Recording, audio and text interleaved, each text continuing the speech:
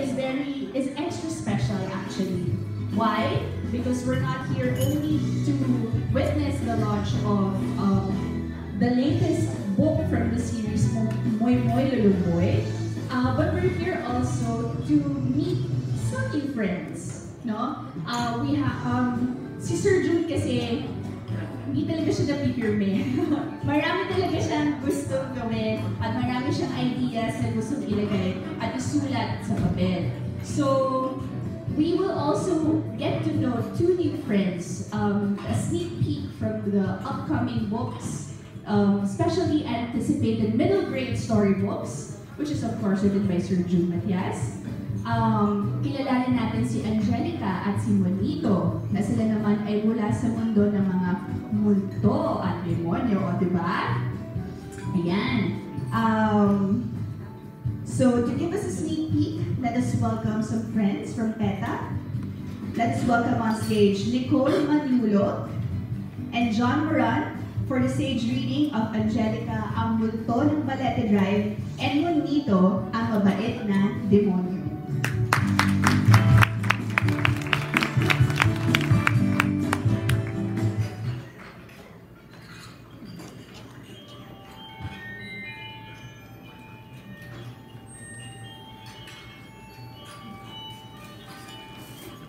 Kapitong Kabanata, Eroplanong Papel.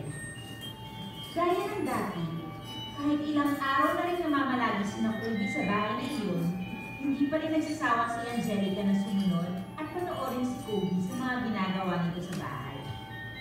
Isang bagay ang nakatawag ng pansin kay Angelica.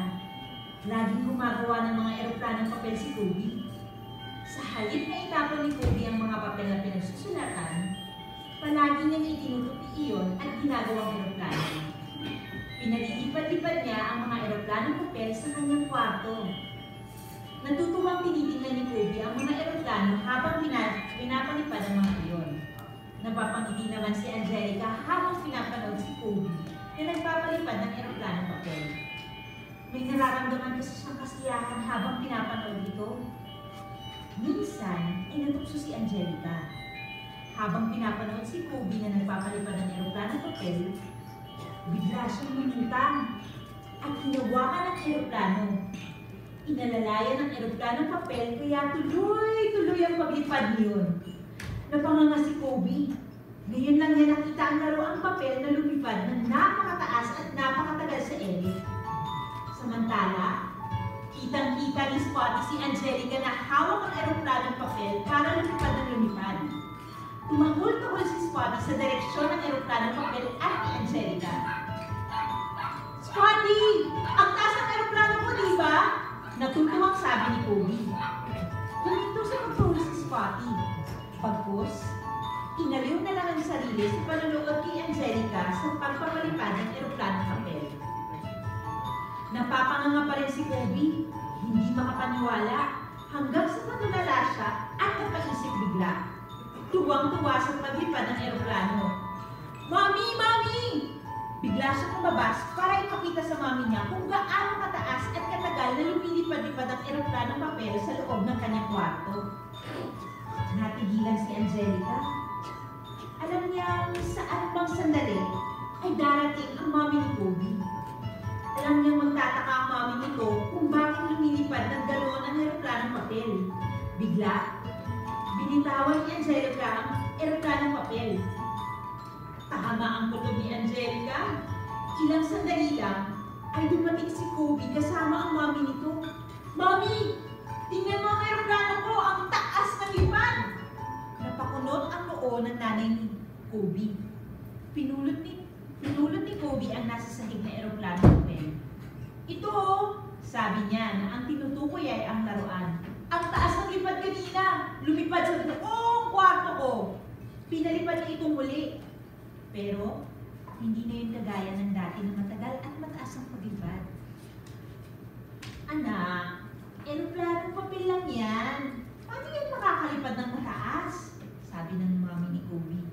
Nako anak, matulog ka na kaya. Maaga pa ang pasok mo bukas.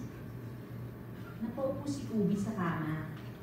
At pagkatapos, ay tinignan ng laro ang eroplano. Nalungkot siya dahil hindi siya pinaniniwalaan ng mommy niya. Samantala, napaurong si Angelica. Hindi malaman kung magsisisi sa kanyang ginawang pagpapalipad sa eroplano papel ni Kobe. Gusto lang naman kasi niyang mapasaya si Kobe. Hindi niya inakalang tatawagin pa ang mami nito para ipakita ang paglipad ng laruan. Hanggang sa mapansin na lang ni Angelica na nakahiga at napapikit si Kobe. Nahulog sa kamay nito ang eroplanong papel at tuluyan ng nakatulog. Nakita ni Angelica si Spotty na tahimik na nakahiga sa tabi ng kama. Nakabantay kay Kobe. Pagkaraan ng ilang saglit, ay humakbang papalapit si Spotty kay Angelica. Marahan naman niyang hinawakan ng aso. Napapikit at humiti si Spotty. Dinama ang maghagod sa ulo na iyon ni Angelica. At nadaman ni Angelica na dahil sa ginawa niyang pagpapalipad ng eroplanong papel para masayakin si Kobe, marahil ay naunawaan siya ni Spotty at naipakita sa aso na gusto niya lang makipagkaibigan at wala siyang masamang intensyon kay Kobe. Mula noon, tila alam na ni Spotty na isa nga kaibigan si Angelica, hindi lang kay Kobe, kundi pati na rin sa kanya.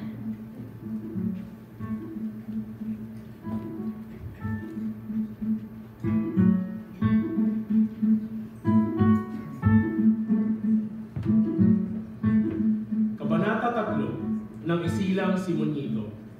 Sa delivery room ng isang ospital sa Sungay City, umiire si Pacta habang hinihintay ng isang doktor at nurse ang paglabas ng sanggol mula sa kanyang sinapupunan. Naroon din si Pacto. Hinihintay rin ang paglabas ng batang ipapanganak ng kanyang asawa. Nasasabik siya na makita ang kanilang bunso. Dok! Matagal pa ba yan? Tanong na nag-aalalang si Pacto. Mukhang matagal pa to sabi ng doktor. Kinuha ng doktor ang cellphone, umupo at naglaro ng games. Ang nurse naman ay nakinig sa music sa kanyang cellphone. Sumubay pa siya sa kata pagkatapos nun, sumayaw pa. Pagkaraan ng ilang minuto, habang hinihintay ang paglabas ng bata sa tiyan ni Pacta, nakatulog ang doktor at ang nurse. Pati si Pacto ay nakatulog din na naghihilig pa. Pagkatapos ng mahigit isang oras, narinig nila ang pagsigaw ni Pacta. Ang anak ko! Lalabas na! Nagising silang lahat. Dagling sinihit ng doktor ang bata. Lalabas na nga. Pagkaraan ng ilang minuto, habang nakatitig ang doktor at ang nurse na lumalabas sa sanggol sa katawan ni Pacta, nanlaki ang mga mata nila. Gulat na gulat. Bakit? Tanong ni Pacto. Tinignan ni Pacto ang lumabas sa sanggol. Nanlaki rin ang mga mata niya dahil sa pagkagulat. Anak ko ba yan? Ay, hindi maaari! Hindi maaari! Sigaw ni Pacto habang tinitignan ng sanggol. Hindi pwede! Walang sungay ang anak ko! Bumali ng tingin si Pacto sa asawa. Nakita niya itong nahimatay dahil sa pag-irek. Bigla niyang nilapitan at niyugyog ang balikat ng asawa. Pacta! Pacta! Gising! Gising! Ano yun? Hindi pa halos nagkakamali si Pacta. Ang anak mo! Ang anak mo! Natatarantang sabi ni Pacto. Nang iangat ng doktor ang sanggol, biglang nanlaki ang mga mata ni Pacta. Bigla itong mahimasmasan sa pagkagulat. Sunod-sunod ang paghinga nito habang nakapako ang tingin sa anak na walang mga sungay. At ano ito? Wala rin buntot? Bigla-bigla'y hinimatay uli ito. Hindi matanggap-tanggap ni na Pacto at Pacta na magkakaroon sila ng anak na kagaya ni Monito. Pacta! Pacta! Gumising ka! Niyugyug ni Pacto ang asawa para magising. Pacta! Hindi normal ang anak natin! Pacta!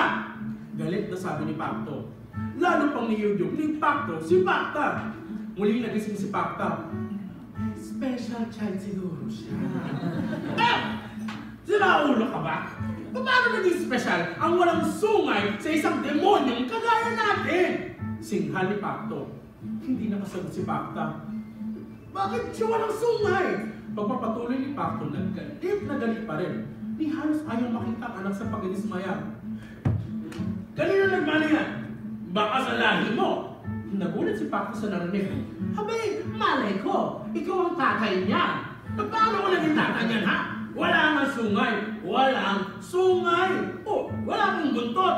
Hindi yung demonyo kagaya natin. Teka. Biglang hinila ni Pacto ang mga sungay ni Pacta. Gulat na gulat si Pacta sa ginawa ni Pacto. Patuloy itong hinihila ang mga sungay niya. Pagkatapos ay hinila naman ni Pacto ang kanyang buntot. Pacto, anong ginagawa mo? Nasisira ka na ba ng bait? Patuloy pa rin sila sa paghila si Pacto sa mga sungay at buntot ng asawang si Pacta. Naghabulan sila sa delivery room. Halos magrambulan sila. Hinihila-hila ni Pacto ang mga sungay at buntot ni Pacta. Sinisiguro kung totoo nga ang nakadikit ang mga iyon sa katawan ng asawa. Anong ginagawa mo? Sigaw ni Pacta kay Pacto. Tinitignan ko nga kung sa'yo nagmana yung anak natin. Sigaw ni Pacto sa kanya.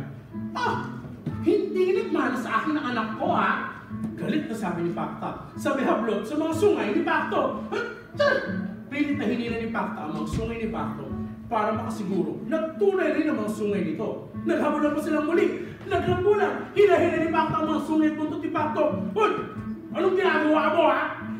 Tinitignan ko rin. Tunay nga yung mga sungay mo. At baka sa'yo siya nagmana. Ganun ha? Galit na sabi ni Pacto. Muling hinila ni Pacto ang mga sungay at buntot ni Pacto. Nagrambulan silang muli sa loob ng delivery room. Dahil rito, nagkagulo-gulo ang mga gamit doon. Ewan ko sa'yo. Yan ang napapala mo sa kakapanood mo ng K-drama. Galit pa rin sabi ni Pacto. Bakit ako lang ba may kasalanan nito? Ikaw nga ang tatay nito. Sigaw na muli ni Pacta kay Pacto. Teka lang! Sabat ng doktor sa mag-asawa, huwag nga kayong mag-aaway dito! Buong lakas ang pagsigaw na yun ng doktor. Nagulat sila Pacto at Pacta. Napigilan. Nagsimula silang huminahon. Wag na wag lalabas to. Wag na wag mong sa pagsasabi kahit kanino na nagkaanak kami ng walang sungay at walang buntot. Mananatili itong lihim. Kung hindi, lagot ka sa akin. Galit na sabi ni Pacto. Ikaw pa itong galit? Ikaw na nga itong nakikiusap, sabi ni Pacta. Kip-kip niya ang anak na balot ang buong katawan at ulo ng lampin. Alam niyo naman na ako ang mayor ng syudad na to. Kapag kumalat ito sa lahat ng mamamayan ng buong bansang Fiero, hindi namin na naman gagawin. Sagot ng takot na si Pacto. Pumulot ng pera si Pacto sa bulsa. Eto! Iniyabot niya sa doktor ang pera. Binabalaan kita. Huwag mong sasabihin kahit kanino ang tungkol sa anak ko. Eto lang. Tanong ng doktor. Nagulat sila Pacto at Pacta. Tagdagan mo ba? Sabi ng doktor. Ang lagay, siya lang. Sabi ng nurse. Grabe kayo ha! Mga mukha kayong pera! Sigaw ni Pacto. Ikaw itong nakikiusap.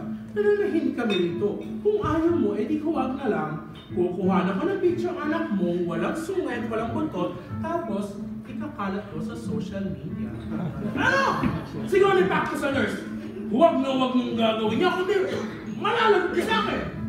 Biglang kinuha na ng nurse ng litrato ang sanggol sa pamamagitan ng kanyang cellphone. Ipo-post ko sa social media kapag hindi mo rin ako binigyan ng pera. Pagbabanta ng nurse. Ano yan? Pilit na inaago ni Pacto ang cellphone ng nurse, pero hindi niya yung makuha dahil tumakbo ito paikot-ikot sa loob ng delivery room. Patuloy na pinagtawanan ng nurse si Pacto habang hinahabol ito sa loob ng delivery room para agawin ng cellphone. Biglang umarap sa kanyang nurse. Mayor Pacto Balahibo, kapag hindi ko na ako binigyan ng pera, ipopost ko talaga to.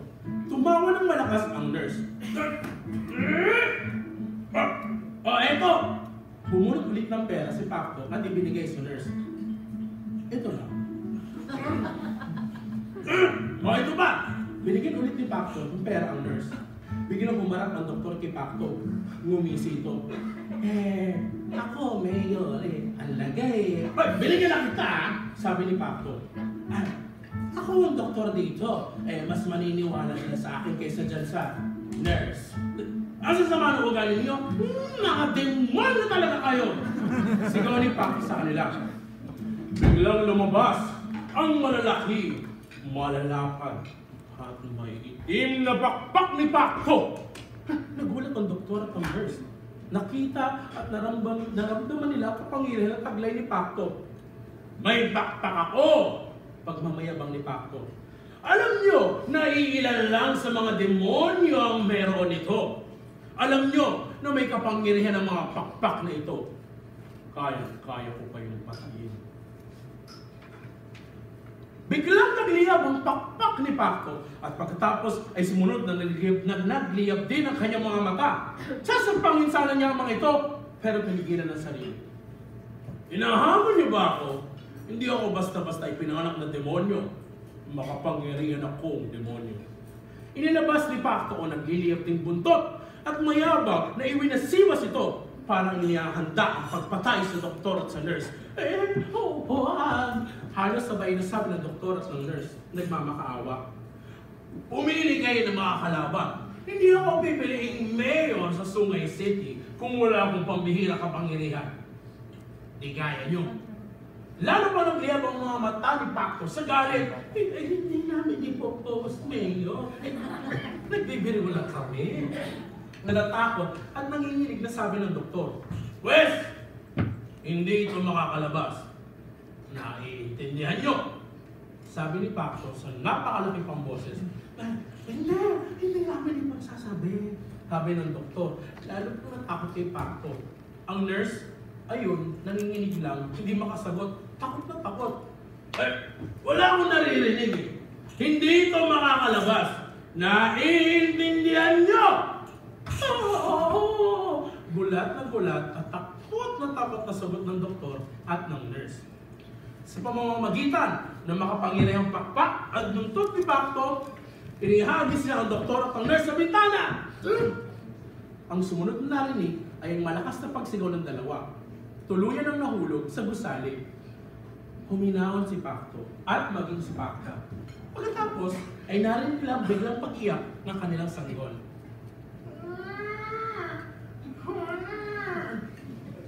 Sabay na pumaling ang mag-asawa sa anak na umiiyak. Unti-unti tumigil sa pagliyab ang mga pakpak ni Pacto. Tumiklop at naglahos sa kanyang likod. Ang kanyang buntot ay huminto rin sa pagliyab. Ang mga mata niya ay ganun din. Bumalik na sa dati.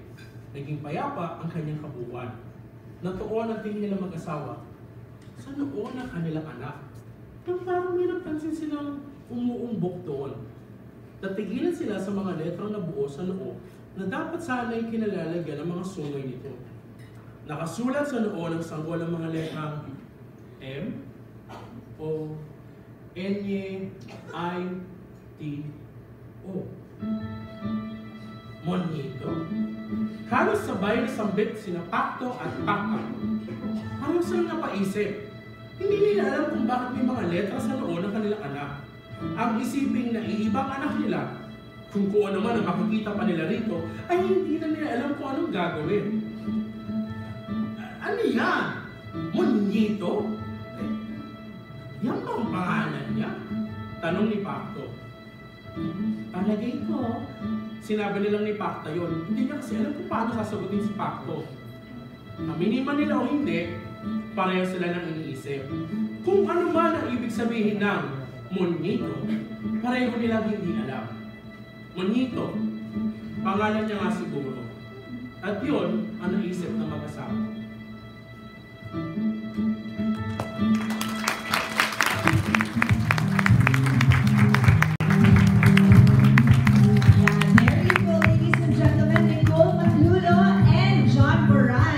Our senior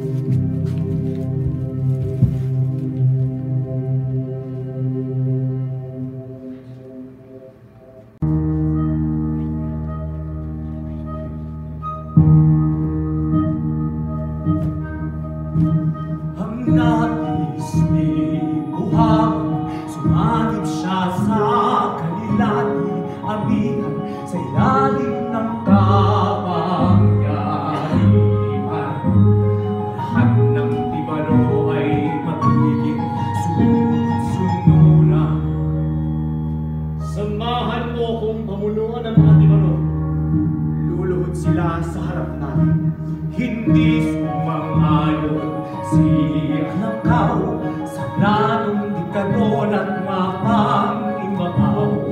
Ang gusto ni Alangkaw ay kalayaan para sa lahat ng Tibaro at para sa bayan.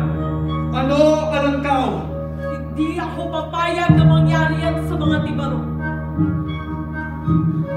Kaya siya'y tinakip at hinapos ni Buhawang ambisyoso, dinala sa dalugtong at ikinulong sa palasyo. Gamit ang madilim na mahika at misteryo, ginawa siyang isang binhi.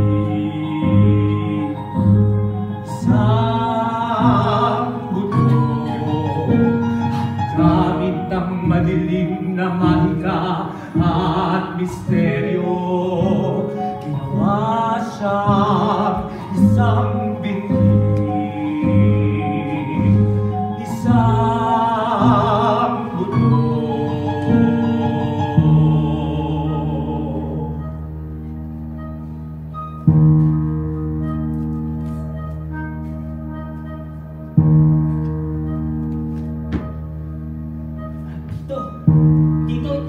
Buhawan si Alangkaw sa kanyang palasyo sa Segundo para hindi mahalata ang narorohonan niya.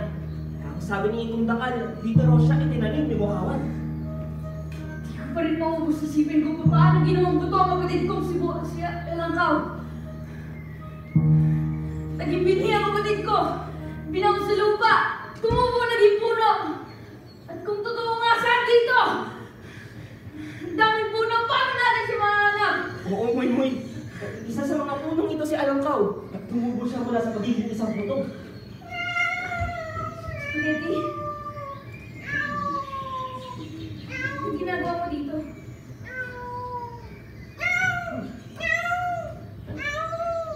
Ano ginagawa niya?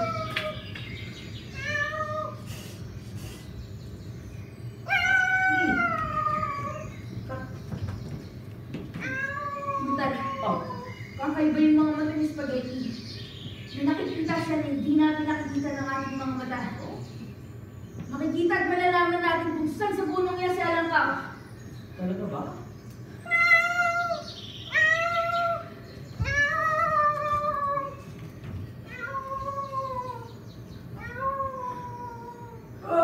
Nasa ilalim ng puno si Alangkaw. Bahagi siya ng ugat ng punong kahoy. Nasa ugat ng punong iyon ang buo niyang katawan. Hindi siya makakagalaw, hindi siya makakakita, hindi siya makakahinga. Sumisinap-sinap lamang siya mula sa mga ugat na nanggagaling sa hangin na hinihinga ng mga puno. Labis na nahihirapan sa ilalim ng lupa si Alangkaw bilang bahagi ng puno at mga ugat. Nakagapos sa kanyang iba pang mga ugat na patuloy na tumutubo sa kanyang katawan. Si Alangkaw ang nagbibigay buhay sa puno. Moymoy, dahan-dahan! Kailangan gumawa ng mga kapatid ko! Dahan-dahan, Moymoy! Baka masakutan mo si Alangkaw!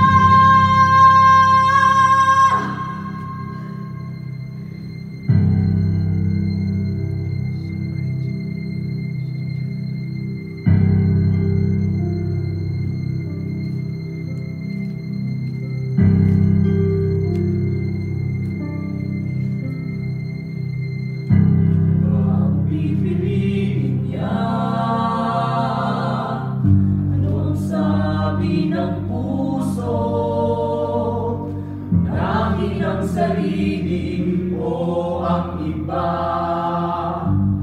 alin ang pipiliin niya?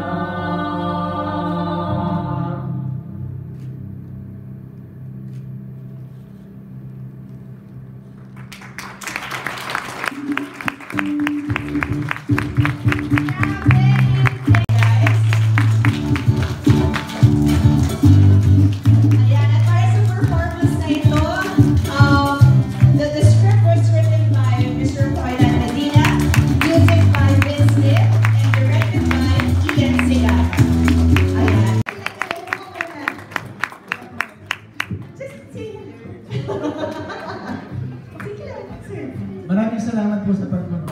Magsama na dito. Oo, salamat po. Ay, may fans ko kasi! Woo! Anong tawag sa inyo? The Kuya Jewelers? I love it. Ang cute.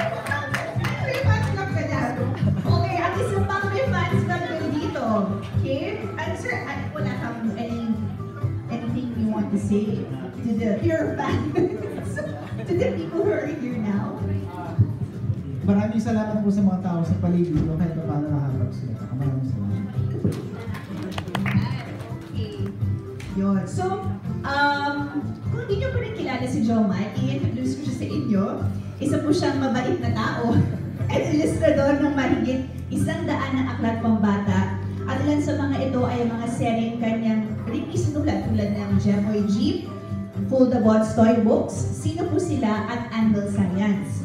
Ang kanyang librong tagu-taguan ay naparangalang Best Reads for 2010 or 2010 sa First National Children's Book Awards. Bilang pintor sa Banig, nakawalong solo exhibit na siya sa Manila bukod sa mga group shows na ginawa din sa ibang bansa. Mga laruan at paglalakbay upang makita ang mundo. Yan. So let's all welcome Mr. Jomai Tejido.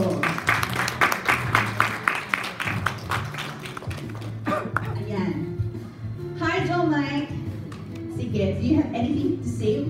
May patart din ba siya dyan to your fans? Hello. Good afternoon everyone. Salamat sa pagpunta. Salamat Sir Jun sa opportunity na gumawa ng 6th edition ng book. Masayang makitang lumalaki yung isang character actually. And dito lang sa Moymoy series ko na malaki yung isang character na pinigin ko 6 years ago. And until from 11 to 16 years. So, magandang opportunity for inyo. Diba? Kasi pati yung mga sub-characters, napapatanda ko rin sila. And maganda yung creative freedom na binibigay ni Sir June for designing those characters. Oh, that's good to hear. So, palampakan natin si Jomai na siya din ang, just for your information, siya din ang bumuhit nung libro kanina na narinig natin, yung Monito, ang Batang Demonyo. Ay! Mabait na demonyo. Sorry. So, yun. And right now, we would also like to call on a special guest. She's an illustrator from Manila. Parang beauty pageant. By day, she works as a graphic designer for Segundo, and she loves to draw flowers, food, and tiny people. She has illustrated several picture books including Sandwich to the Moon, Big World for Little People, and Cara at Play. She is the current president of ang Ilustrador ng Kabataan. Let's all welcome Miss Jamie Bauza, who is also the illustrator for Angelica ang Multo ng Valeria. I keep hitting this. So dito ka. Ayan. Ito si Jamie. Hello. Welcome. Ayan. So say hi to everyone. Hi. Hi. Hello. I'm very happy to be working with Sir Jude and with Lampara. Very excited. First book. Yes. Oh, it's your first book. Yes. Congratulations. You're working with a good guy. Ayan. So at this point, I think you guys have questions. And are you guys ready for the Q&A? Okay, so let's go. We're now opening the floor for the question and answer portion. So anyone who would like to ask something? Sige po, sir. Ay, wag lang daw personal.